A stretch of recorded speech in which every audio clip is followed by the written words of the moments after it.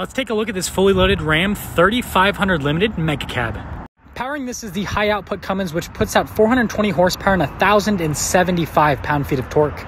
The Night Edition package gives this truck this cool hood scoop and venting here on the side of the hood. And it blacks out everything on the truck, even the wheels, which looks kind of funny. Now notice how the cab extends here in the back. That's what the Mega Cab is. And being a Mega Cab means you have more space back here, as well as the ability to fold the seat all the way down by pulling this. Oh, and that gives you access to space behind the seat. Since this is a Limited, we have a ton of really nice leather and wood trim throughout the interior.